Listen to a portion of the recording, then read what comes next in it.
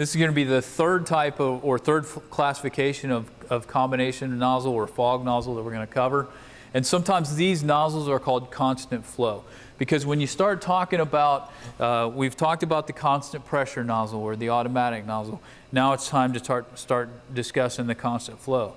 And what the point that I would like to get across to you is that when you think about the low pressure constant gallonage nozzle, regardless of the manufacturer, you need to really think about the operation being similar to a smoothbore.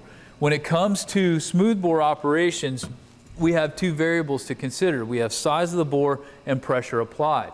Well, when you start picking up the low pressure constant gallonage series, the size of the bore or the opening in the end of the line, or in the end of the nozzle doesn't change. So our flow that we get out the end of the nozzle is a direct function of the pressure that we apply at the base of the nozzle. These nozzles give a constant flow at a constant pressure. The reason that they give a constant flow at a constant pressure is because we have an engineered orifice size that does not change.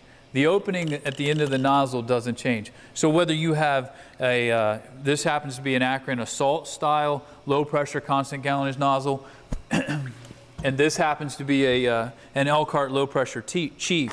But if you look at the end of the nozzle, that T-stem, you can push it and move it just by pressure of your finger. So whether you put 10 pounds or 110 pounds here, the size of that opening doesn't change, because the stem goes all the way every time. So because of that, the opening size remains consistent, so our flow that we get out the end of the nozzle becomes a factor of one, engineering, the size of the nozzle, and what type of hose or size of hose the nozzle is meant to be utilized on, and the pressure we apply. Most of the time, these nozzles operate at either 50 or 75 pounds. That's why they're typically called low pressure constant gallonage nozzles. And the example I'll use is this one that I'm holding happens to be a 250 at 50. And if you don't know, most of them are stamped right on the end of the nozzle. This one has 250 over top of 50. It gives you a good indication. And we know that 250 is a good number for 2-inch hose line. So we would put this nozzle on a 2-inch line, and we could be fairly successful with it.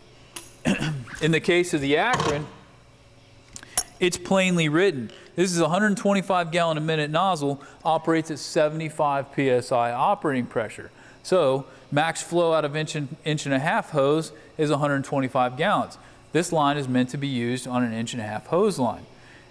So you have to match, again, flow of the nozzle with the capability of the hose to supply that. The last point I would make about the low pressure constant gallonage nozzle is that, you know, they operate at lower than standard pressures anyway.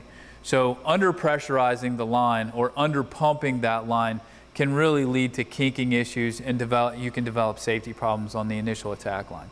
So it's important to remember, if it's designed to operate at 75, pump it for 75. If it's designed to operate for 50, pump it at 50, and make sure you put those nozzles on a line that has the capability of supplying that nozzle. Because again, the constant gallonage combination nozzle, engineered size, discharge orifice, the function of how much water we get out of it becomes a function of the pressure that we apply to it.